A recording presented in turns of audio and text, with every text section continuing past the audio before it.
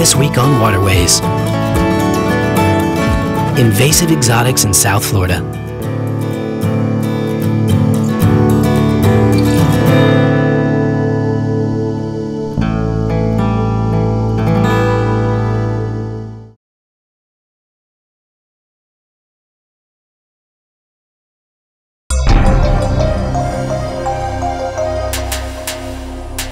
Dumeral's boa, Argentine boa, cockatoos.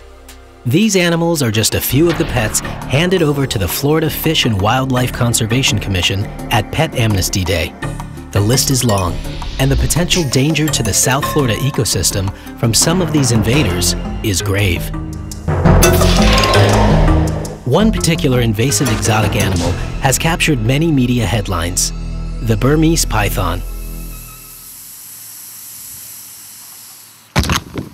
A native to Asia, the Burmese python is one of the 6 largest snakes in the world, but it's just one of the estimated 300 to 400 different invasive plant and animal species in South Florida.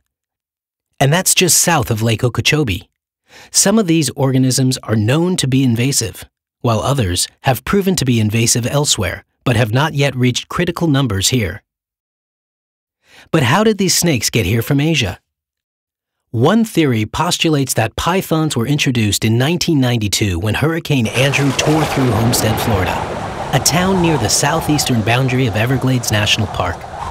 The storm flattened a flimsy storage facility for imported snakes and other reptiles, resulting in a release of snakes into the surrounding ecosystem. But a more likely theory is that Burmese pythons in the Everglades are a cumulative effect of multiple pet owners releasing their snakes into the wild. It became obvious very early on that the reason we were having problems with constrictors out here in Everglades National Park and elsewhere in South Florida was because people were making perhaps poor, uninformed decisions about purchasing these snakes while they were small. And then in a year when that snake got out to 7 or 8 feet, or 2 years when it hit double digits, they had no alternatives. To be honest with you, that question of how these animals arrived here in the first place is somewhat moot. We know that they were here for one purpose and one purpose only: to be eventually sold into the pet trade at one time or another. These are animals that are brought in here specifically for ownership, for pet ownership. In South Florida, Burmese pythons are considered an invasive exotic species. Exotic species are non-native plants and animals introduced intentionally or accidentally to an area through human activity. It is crucial to draw a distinction between an exotic species and an invasive exotic species. An organism can be exotic and not be invasive. An exotic organism is not necessarily harmful to an ecosystem. An invasive exotic can be disastrous. Fortunately for us, the vast majority of species that are introduced into an area, exotic species, don't turn out to be invasive. Invasive species are those that go out of control, that move beyond cultivation and get into areas where we don't intend them to be and begin reproducing on the landscape. Invasive exotic species are able to dominate an ecosystem because they often have no or few predators. In their new environment, there are no mechanisms to keep the population in check. Invasive exotics have not evolved to live in the delicate balance of their new surroundings. Thus, some invasive species can decimate the flora and fauna of an entire ecosystem. The first line of attack to keep out invaders? Prevention. Biologists at Everglades National Park knew that eradicating all the pythons within the park boundary would not solve the problem. They still needed to eliminate the source. So in 2006, the Don't Let It Loose campaign was developed. Through publications, school posters, PSAs, billboards, and presentations, Everglades National Park made a concerted effort to reach out to the community and remind them of the danger posed by invasive plants and animals. As part of the Don't Let It Loose campaign, resource managers decided to give people a way to get rid of their exotic pets in ways that did not hurt the environment.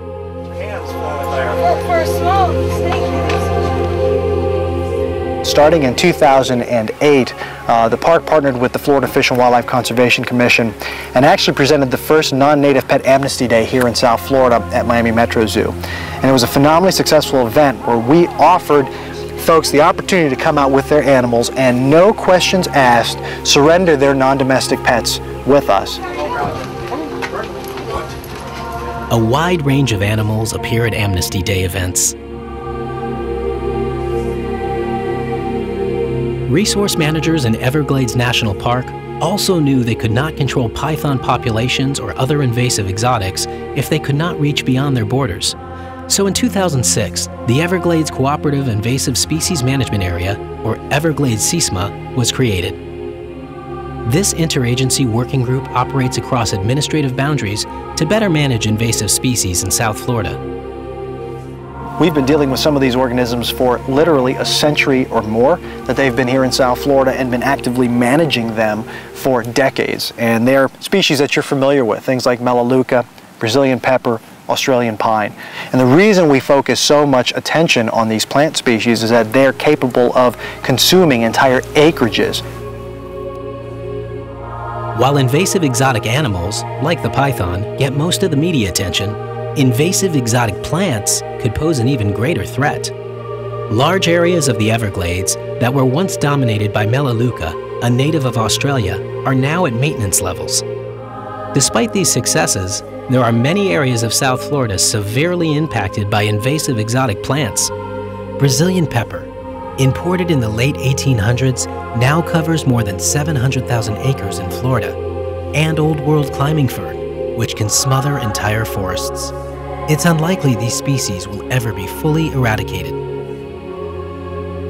We have 5 success stories where our management actions have deliberately resulted in the eradication of a species from the South Florida landscape. And I'll tell you right now, and again, this depends on your definition of eradication, it's the black-tailed jackrabbit, the red-bellied piranha, the giant Gambian pouch rat, the giant African snail. Really, I don't think we should be importing anything with the word giant in its name, but that's just me.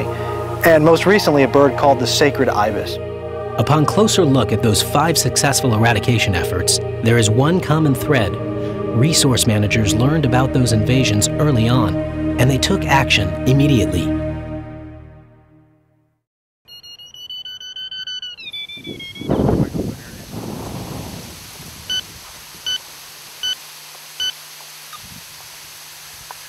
Together in here.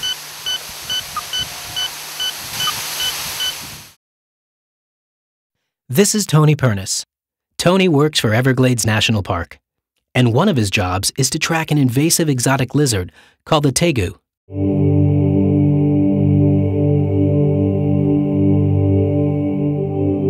Well, we basically what we want to find out about the tegus is their movements in the Florida City area, and whether they're moving into natural areas and what habitats they're using. We just want to find out as much information as we can about the tegus so we can hopefully effectively manage their populations. Tony and his team have caught tegus within the boundaries of Everglades National Park. Today, they're collecting images from their field cameras in areas surrounding the park. So as a part of an effort to assess the population of Argentine black and white tegus, we have a system or a network of camera monitoring traps. And this is one of them that we check periodically to see if any tegus are present in the area. These cameras are triggered by motion and infrared sensors. Using chicken eggs as bait, the researchers have had a lot of success capturing images of tegus. Really quickly, we're downloading the data card and see if we had any activity. This is a good thing about these cameras, because you don't actually have to be there. You can set up a network of these cameras with bait, so you get a record of anything that's visiting this site 24 hours a day. So why are all these exotic species showing up in South Florida in the first place? We are a biological hotspot for these invasions. We're up there with Southern California and Hawaii for being just a hub of having these things introduced, largely because of the large amount of commerce in the area, as well as the favorable climate that hosts these organisms. So we've had a lot of things introduced, but we've been lucky so far in that we haven't really had that one cataclysmic species. That was, until very recently.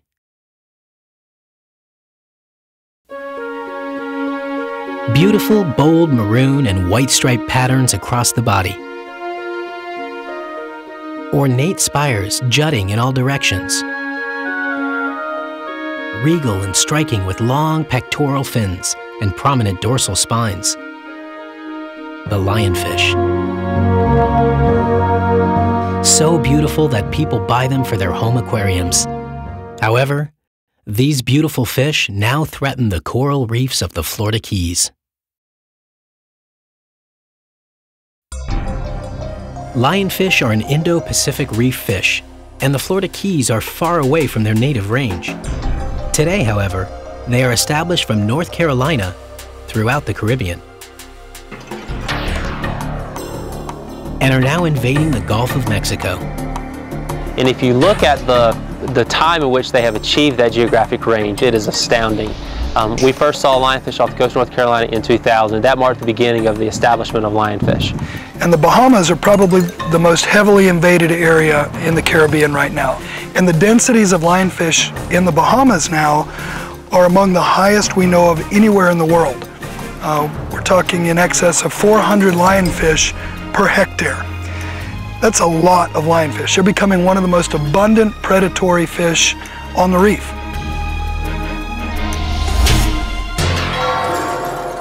A big question everyone has is, how did this invasion start? And of course, there are a number of different potential pathways. Ballast water from ships, natural migration is highly unlikely, seeing as that it's a long way to the Indo-Pacific and there have been no populations established along the way. But aquarium releases are another pathway, and that's the most likely pathway that these fish were introduced from. Releases usually happen because either the fish has gotten too big for the aquarium, it costs too much to keep feeding it, the person holding the fish feels sorry for the fish, becomes a pet, they want to release it, sort of the Nemo syndrome. Or they're moving and they don't want to kill the fish or give it back to the pet store. Once introduced to the Atlantic, lionfish spread rapidly. They have a superior ability to colonize, and their life history creates a perfect storm of propagation, starting with the larvae. The long larval duration period of lionfish allows them to essentially be distributed anywhere in their invaded range. So a lionfish spawned in the Caribbean, for example, can end up off of North Carolina waters because of that larval duration. And so that is one of the many characteristics of lionfish that has facilitated or allowed this invasion to take hold. Another reason lionfish have been able to colonize so effectively is due to the lack of competition for reef space and food. For years, top-level predators that inhabit the Florida Keys reefs have been overfished. This reduction of native species has left a vacant niche. And in the case of invasive species, we see classically that invaders can come in and occupy vacant niches in new environments and can cause real problems to those environments. Such is the case for lionfish, and the real concern is that if lionfish come in and take over that niche, then how will that impact our stock rebuilding efforts for the snapper grouper complex? How will that impact the structure of the reef fish communities? Lionfish competing for a food source with economically important species is bad. Lionfish eating economically important species is worse. Biologists have found Nassau grouper, yellowtail snapper, and vermilion snapper in the stomachs of lionfish in the Atlantic. We're concerned that as lionfish continue to prey upon these species and prey down their numbers, because lionfish are one of the most dominant reef fishes now in some coral reef environments like in the Bahamas, that they will then go to some of the juvenile economically important species. And that's a real concern because increased predation pressure on those economically important species could in fact hamper stock rebuilding efforts. Lionfish also consume ecologically important species, such as parrotfish and wrasses, fish that graze the reef and eat algae, which competes with coral. Ladd Atkins from Reef Environmental Education Foundation sees signs in the Bahamas that alarm him. They're becoming one of the most abundant predatory fish on the reef. And the impacts that those fish are having are being seen as simply unsustainable. They're consuming native reef fish at a rate far faster than the native fish can recover. The first confirmed lionfish sighting in the Florida Keys National Marine Sanctuary was in January 2009, and resource managers in the Keys were ready for it. NOAA had been working on a lionfish invasion response program for nearly a decade. The program's key element? Engaging the public. Months before the first confirmed sighting, sanctuary staff and their partners at Reef Environmental Education Foundation and Mote Marine Lab educated the public on how to identify the fish and who to call to report a sighting. When the first lionfish sighting report came in January 2009, a response team from Reef Environmental Education Foundation, also known as REEF, was mobilized and caught the culprit the very next morning. Sanctuary managers even issued the fish a mock citation for trespassing. As reef managers anticipated, lionfish populations spread quickly throughout the Florida Keys reef tract. 6 months after the first sanctuary sighting, the first lionfish was caught just south of Miami in Biscayne National Park, the largest marine park in the national park system.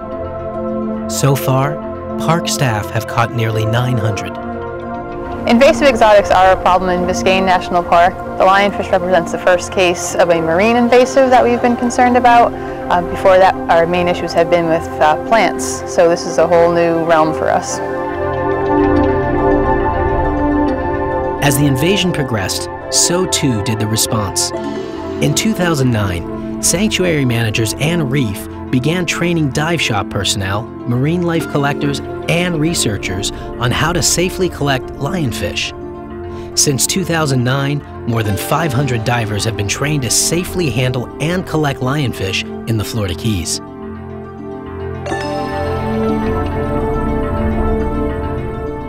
Lionfish are very quick over short distances, which make them a challenge to catch. Many people say, well, what is the best way to collect a lionfish? And certainly spearing a lionfish is an option where spearing is allowed.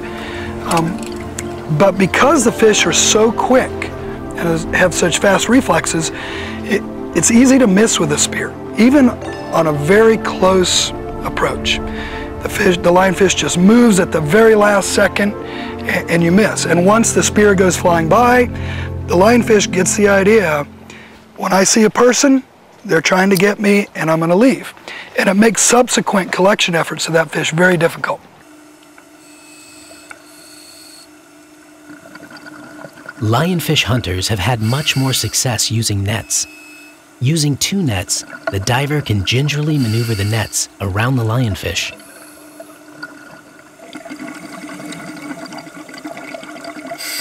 It doesn't mean don't use a spear. In fact, on some of the bigger fish, that may be a better option. But especially for small fish and a higher success rate, the nets seem to work very, very well.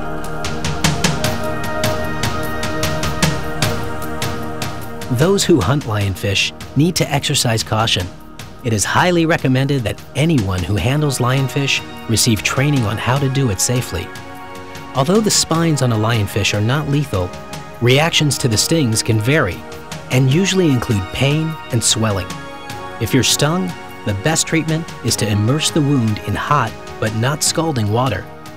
Lionfish is venomous. Just the spines contain the venom. You don't eat the spines, and therefore you're not going to be exposed to any of the venom. We eat the flesh, we eat the fillets, and they are not poisonous in any way. If you haven't been trained or you don't feel comfortable capturing a lionfish, the next best thing is to mark down the location where you saw it. The good news about that information is that if we get a report, it's very likely that that fish is going to be in the same spot when we go out to respond. So we can have high confidence in being able to respond in our early detection rapid response efforts.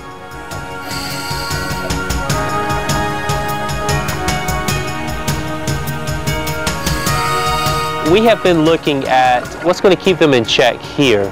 What keeps them in check in their native range, what keeps them in check in their invaded range. And what we're finding is that few things eat lionfish.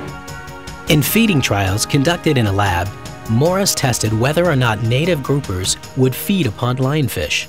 In almost every situation, the native groupers fed upon alternative prey when given a choice, avoiding lionfish even during extreme starvation. Not to say that nothing eats lionfish, but we're finding that few things eat lionfish. That again is one of these characteristics in their life history that has probably allowed them to become so invasive. However, there is one predator at the top of the food chain that could help manage lionfish populations: us. Lionfish is actually a very good eating fish. And Reef and NOAA's Eat Lionfish campaign are working to create demand for lionfish. Restaurants in the Florida Keys have already begun serving lionfish, And Reef has published the Lionfish Cookbook, the Caribbean's new delicacy. Encouraging restaurants to serve them on the menu is important. And trying lionfish. It is a great eating fish. It's kind of a cross between a hogfish and a grouper. Very delicate, light flavored meat. So encouraging that and eating lionfish when it is available is going to help create that market demand. Lionfish are here to stay. But resource managers are working hard to keep their numbers in check using some novel control strategies. In 2010, Reef and the Florida Keys National Marine Sanctuary hosted the inaugural series of 3 lionfish derbies, in which 660 lionfish were removed from sanctuary waters by dive teams competing for more than $10,000 in cash and prizes. More than 1,200 lionfish were removed in 2 derbies in 2011, and more roundups are being planned. Researchers collected samples from the lionfish caught at the derbies to learn more about lionfish genetics, growth, and impacts to native marine life. And tournament attendees sampled lionfish dishes. Where would you like these? These gentlemen definitely deserve These events, along with diver involvement and lionfish consumption, are important strategies in keeping lionfish under control. If the lionfish populations are going to be kept in check, the national parks and the marine sanctuary need your help. To report a lionfish sighting or capture, take note of the location and submit a report to www.reef.org. I don't want to minimize the fact that people are going to be the controlling factor of this. And if anybody wants to get involved and take part, they are really going to be doing a lot to help protect the oceans. Minimizing and managing lionfish populations is also dependent upon eliminating the historic source of lionfish introductions into the wild: people. The best thing to do if you have an unwanted fish is first contact the store at which you purchase the fish and see if they're willing to take it back, and many are. If that's not feasible, you may have other aquarium owners that may be interested in your fish. And finally, if you just can't do anything else, the most humane way to deal with the fish is probably just freeze it. Put it in a container, put ice in there, the temperature will cool off very quickly, and the fish will just kind of shut down and end up passing away. You certainly don't want to release it into the wild.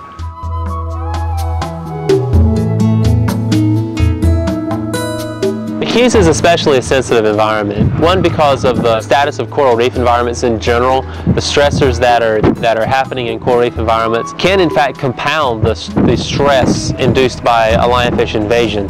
And how these stressors all work together and impact the fish community and the coral community is really unknown, and we're sort of getting out on virgin territory in terms of assessing or predicting or forecasting the impact of an invader like this.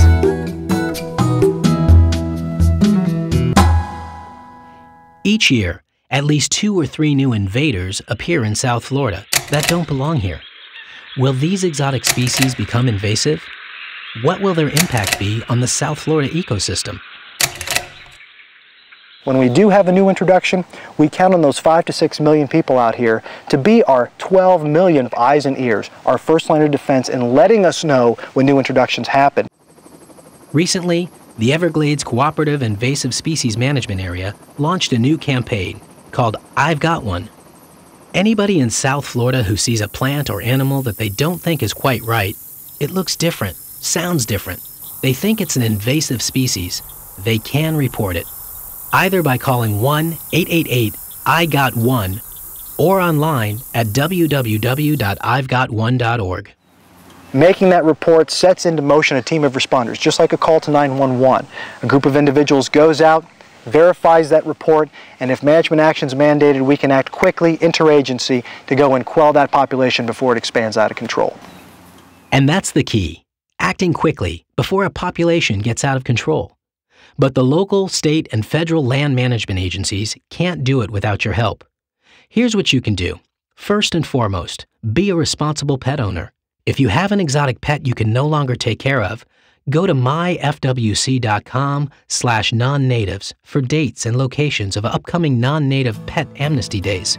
Second, learn to identify what's native and what's not. If you spot a plant or animal that shouldn't be here, like the elusive Burmese python, report it at www.ivegotone.org. To report a lionfish sighting or capture, go to www.reef.org. In the end, the natives will thank you.